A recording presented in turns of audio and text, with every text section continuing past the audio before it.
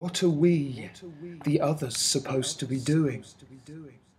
After you made everything by yourself, what's left for us, we who stand at the bottom of everything, to do? If only we could rein back the flood, throw it back upwards for 40 days and 4 million nights, punishing you for your own sins. Or if we could snow it back upwards and ride on a snowflake up to the stars, then we could snow all over heaven and push you back into hibernation, and we could hunt your thoughts by flooding your dreams. And you will think of each one of us from the beginning, and then rethink us again from the beginning. But this time around, you wouldn't make us.